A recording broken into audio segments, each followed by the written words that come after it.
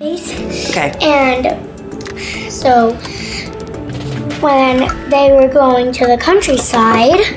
Let me know. That's energy drink. Don't you dare give it to me. Alyssa, give it to me. And damn it. They found a dirty and hurt fox. And so they kept looking at it, and her daughter jumped out from the back seat, and she went past us and sat down next to the fox and started patting it on its head really gently. And so her husband said that they couldn't do anything by now, and she said that I'm not leaving this fox from its side until we help it. And she was serious, and so her father went to the car and grabbed out a blanket and carefully placed the little fox on it. Then he took it in the car, and it was very, very sick, and so they ended up taking it to the nearby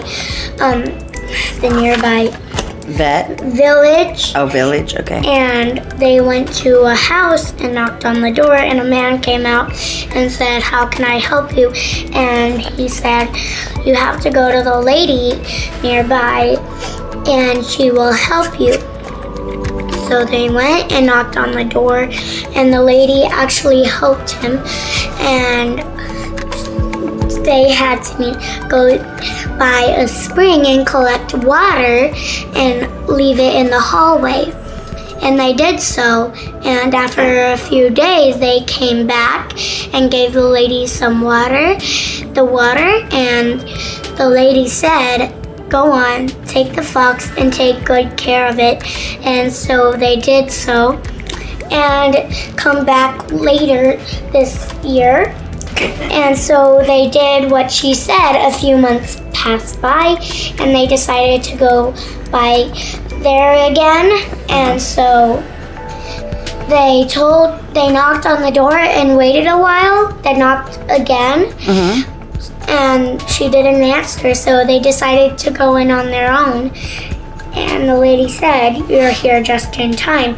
Sit and we'll have some tea." And they talked while having some tea. And the fox was in a box by the stove. The fox was in a box? By the stove. Okay. And so the little girl ran to the fox and patted it gently on its head, just like how when they found it. And so they took the fox back home, and hand down.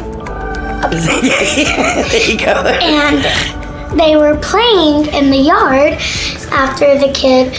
Every day after she went to kindergarten, she came back and started calling the fox Ray.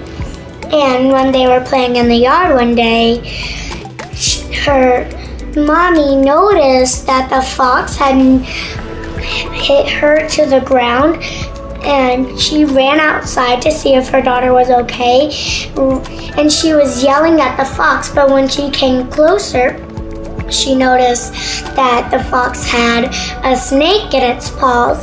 So the fox had actually saved their daughter. Wow. A few months passed by, and then the fox finally passed away. Wow. Okay, anyways, he died young. That's the story for today. Make sure you subscribe and hit the bell button, turn on notifications, and give me a huge thumbs up. Bye, guys. Bye.